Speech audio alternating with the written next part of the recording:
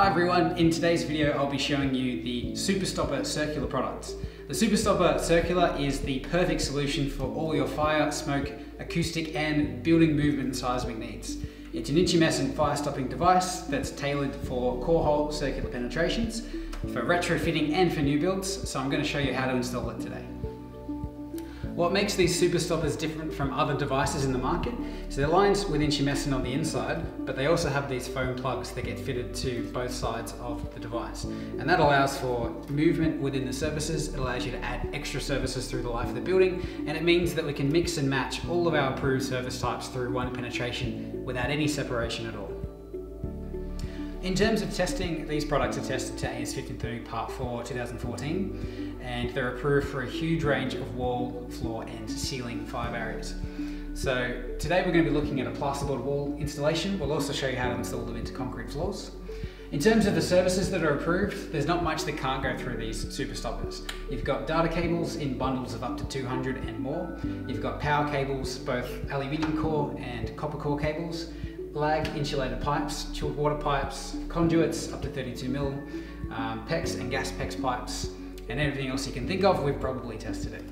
As always, if you're going to be using these products, always check the technical manuals, which are available on tfire.com.au, to make sure that the system you've got is tested with our product.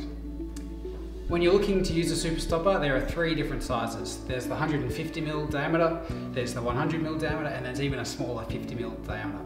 They all come with a set of mounting flanges, or fire flanges we call them, and these take the space of the large annular gaps around the SuperSTOPPER and close up any gaps in the wall.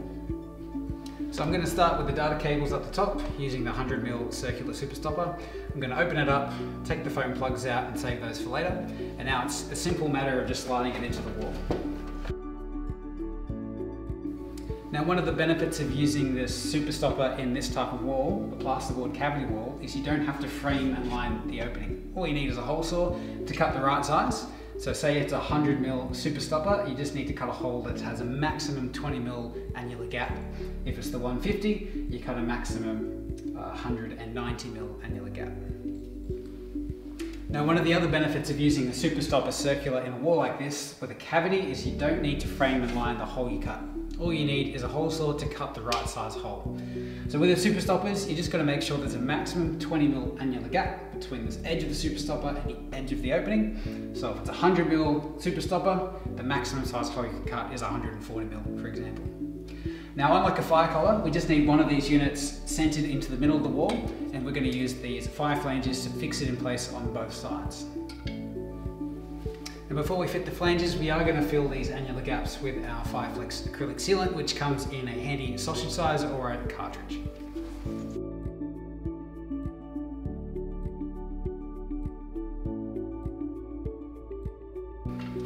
Now, when fitting the flanges, there's two ways you can screw them in. You can either fix them to the wall using the screw points on the outside of the flanges, or you can clamp it around the SuperSTOPPER and use these little return flanges with a small metal screw.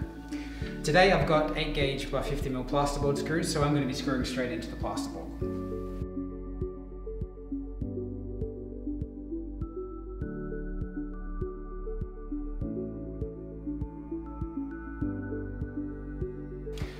Now, of course, you don't need to use every hole. We put in extra holes, especially if you're installing into concrete or you hit reinforcement or your access might not be as good. Typically what we aim for is every second hole in the flange.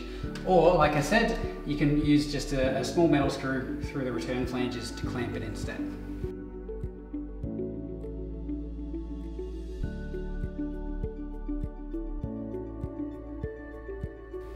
Now, with walls, the flanges go on both sides with the SuperSTOPPER centered in the middle. With a floor situation, we only put the flanges on the top side. And once that's done, it's time to fit the foam. So the foam comes quite conveniently in these little pads, which we can now cut to fit around the surfaces. Now, these foam plugs will give us the acoustic and smoke and movement performance of the SuperSTOPPER. So we're going to make sure that they're nice and snug and tight. And once they're installed on both sides of the wall, you shouldn't be able to see any daylight going through.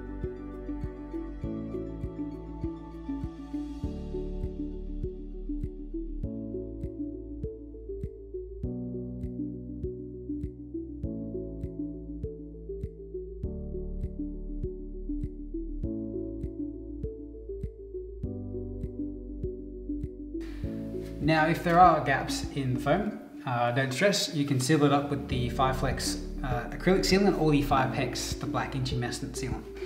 When you've got mixed service bundles like this, you can grip them together, but if there are gaps in between them in the middle, just jam a bit of foam down the middle or a bit of sealant. Now at this point, we've got the penetrations to a point where the SuperStoppers will maintain the integrity of the wall, anywhere up to 2 hours, in some cases to 3 and 4 hours. But when it comes to the insulation performance, the heat transfer, there are cases where we will have to place additional thermal insulation, which we call T-wrap, around the surfaces to get a higher insulation performance.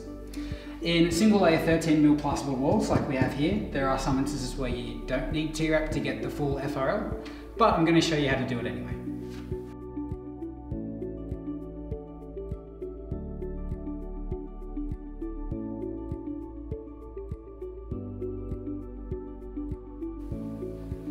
Now I've got my piece of T-wrap that's been cut to fit.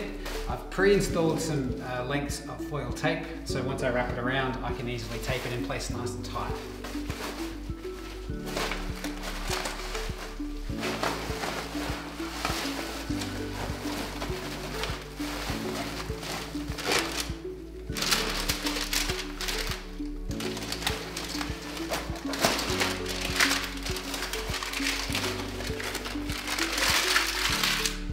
Now we'll repeat the same thing on the other side of the wall, and to make sure this is going to stay in place for the life of the building, we'll strap it in place with some stainless steel cable ties. Just the 4.6mm wide ones, 50mm from each end, and if it's a longer piece of wrap, 150mm centers between. Now I mentioned we can put these SuperStoppers into a concrete floor slab. That's what I'm going to show you now.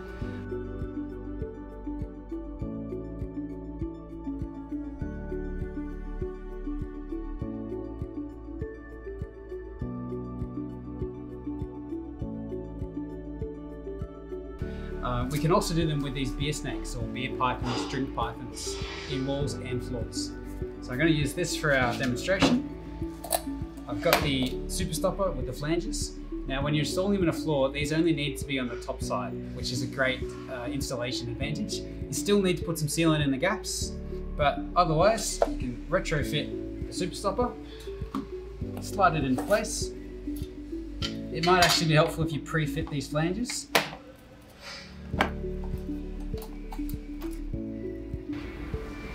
Once you've done that, all you need to do is now fit the foam and your T-wrap if required. You don't actually need any bolts to fix into the slab, it's going to hold itself there in place.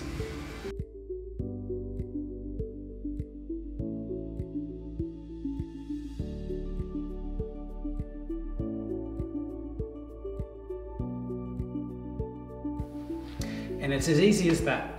If you need to add extra cables or services throughout the life of the building, the SuperStoppers come with a little sticker that you post next to the penetration that gives you instructions on how to do that.